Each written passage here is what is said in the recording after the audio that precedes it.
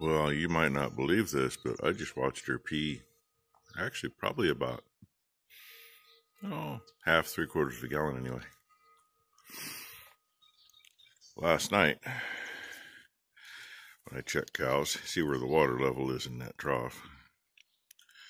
At the lowest point of the twine to the right of the trough, it's about an inch below where the twine is on the outside.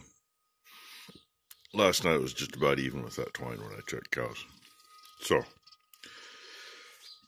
that holds on that angle just shy of 25 gallons clear full. She drank half of it.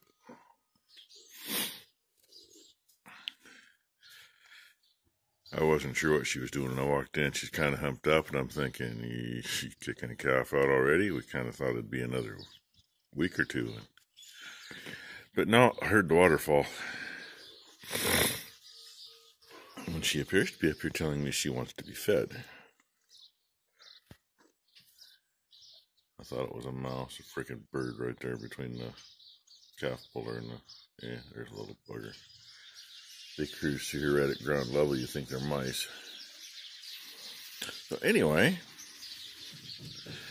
she pretty well... That was a little bit of Sudan that was there, and it's gone for the most part. That's, of course, Sudan has been laying in this feeder for a little while. And she's eaten most of what was in there. There wasn't a lot in there, but... So hopefully we're past the hump and on to getting back to life. Now the hard part is getting her back in shape without making her sick. We can give her the better grain to help her, but really to give her enough to get her gaining her weight back much, yeah, that just turn her guts inside out and make her worse. So, but it doesn't mean we're not going to do what we can do for her, does it? You want to say hello, Ruby? Do you want to say hello? Huh? Okay, now you've seen how she's interacted with me the last few days. Yeah, she just sniffed you and my hand. So, that's how our morning's going to start out. And like I said, I'm fine with that. I'm good with that. And last night I couldn't find that boomer cow.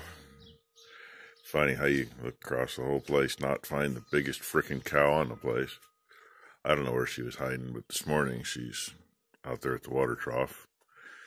No calf near. I don't see a new calf anywhere unless there's one laying here in the barn. And I haven't been through here yet.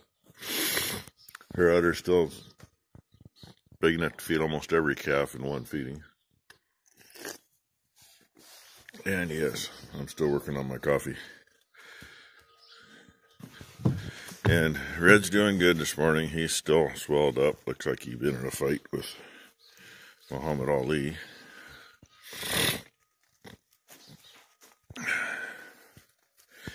And yeah, it rained last night, so the weather's just peachy this morning. Wake up with a head full of snot and my ears plugged, and yeah, coffee will help thin that out.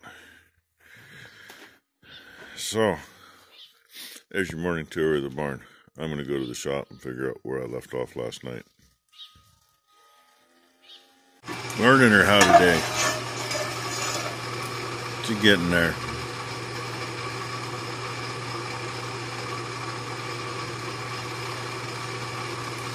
Yeah, she should have her safety glasses on, huh? They're on her head.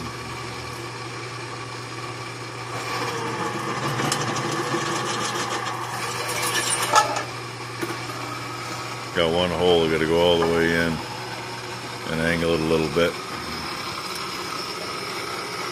She just needs a little help getting it lined up.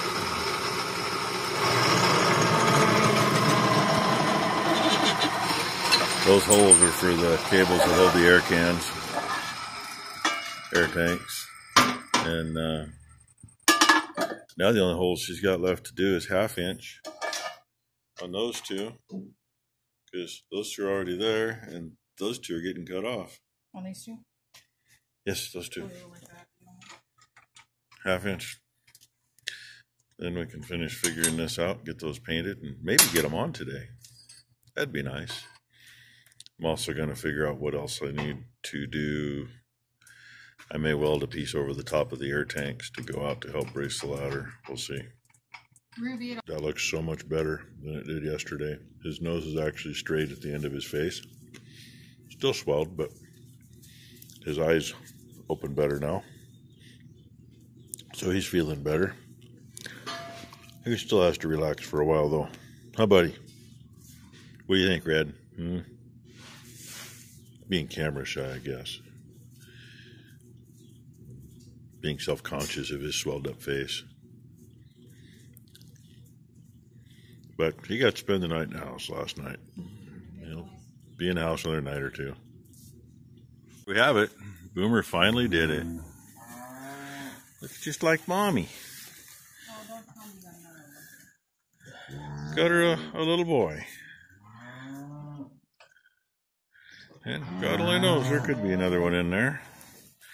But for right now, she's got one and she's cleaning on it, and it's going to go over in a cleaner pen. Of course, this one just got bedded. That's probably what she was waiting for. That's what she was. She just wanted new bedding. All right, I'm moving now. Yeah, get him moved. I know you're doing such a good job cleaning.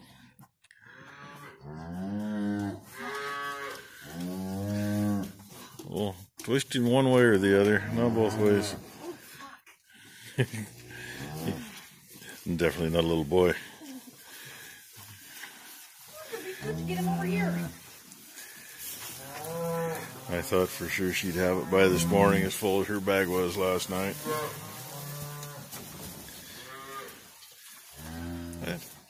Caught myself in the face. There he is.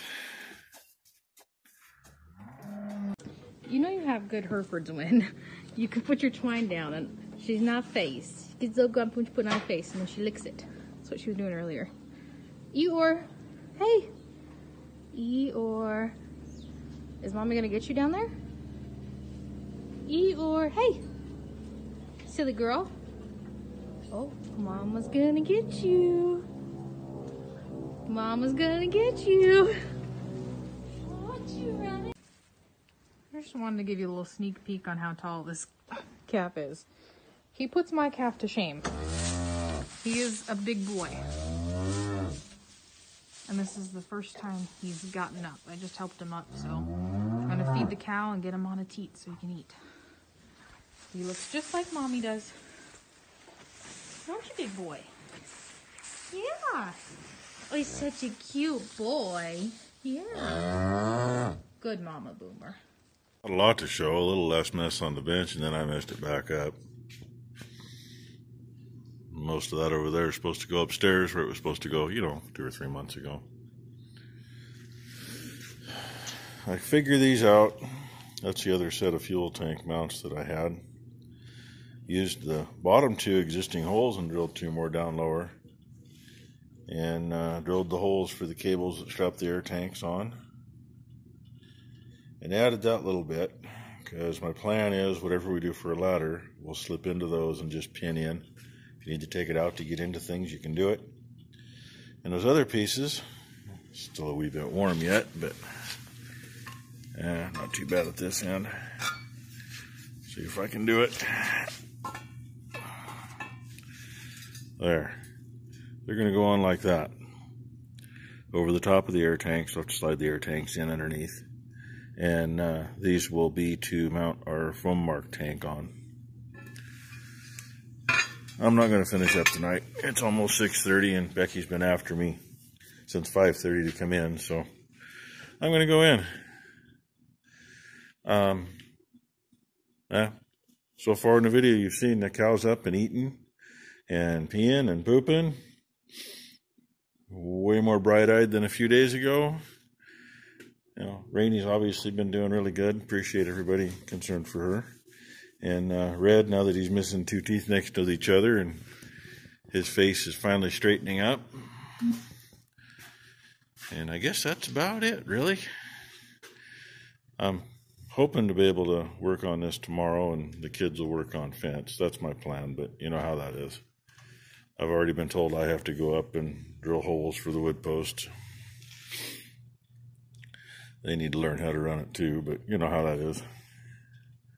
But I'm hoping do some grinding on those pieces I just made, because I had to scab pieces together. I happened to have a piece that had 290s in it, and I cut it to make that part because I didn't have enough of the other piece.